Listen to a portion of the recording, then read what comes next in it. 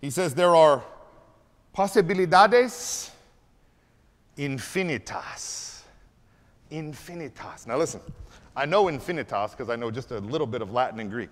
And Possabilities sure does sound like possibilities to me. And so I rolled with that, and I talked to him afterwards, and I talked to my professor last night. I said, tell me, that's what he was saying, right? He was saying there are infinite possibilities when you're in this position. I said, and Paulo said, yeah, that's exactly right. And I told him I was going to tell you that today. And he said, oh, that's awesome. Listen, here's the reason I'm telling you that today. In this present moment, we're not just the stuff we're made of. Think of what Dorothy Day said. Think of how Chris's heart and his wife's heart at the new, think of when Sebastian was born.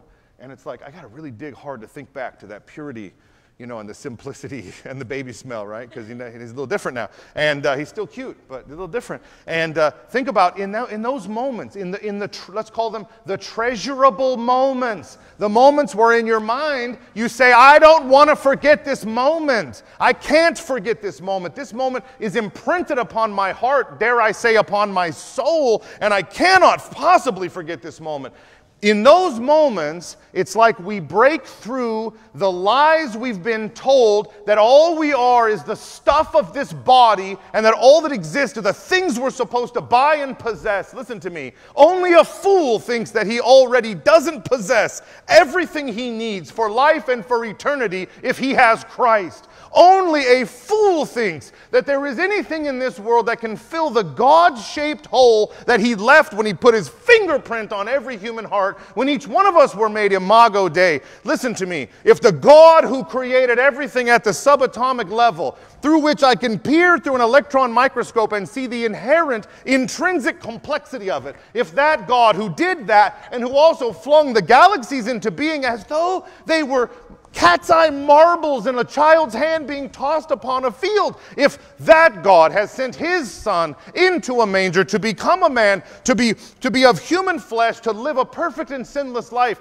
to ransom us back from death and the grave, if that God knows you by name and can count the number of hairs on your head, then there are, let me say it right, then there are Possabilities infinitas right now in this present moment. Listen to me. Our age, our culture, I think John Vervecchi has it right.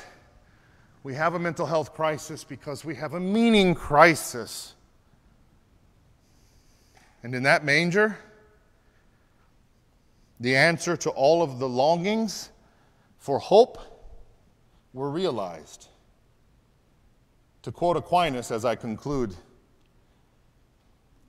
to one who has faith, no explanation is necessary. To one without faith, no explanation is possible.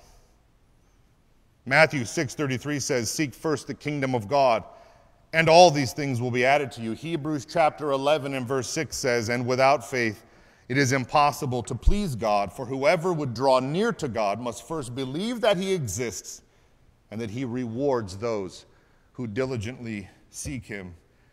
I don't know about you, but I am not content to believe that all I am is the stuff I ate and the chemical processes of the mind.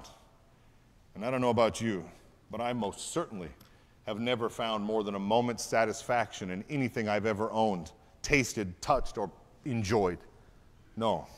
Today I would invite you this Christmas season with a renewed childlike vigor to remember the mystery, the majesty, the beauty of the child who was born in that manger, because while I see his light, more importantly, by his light, I can see all other things. Amen.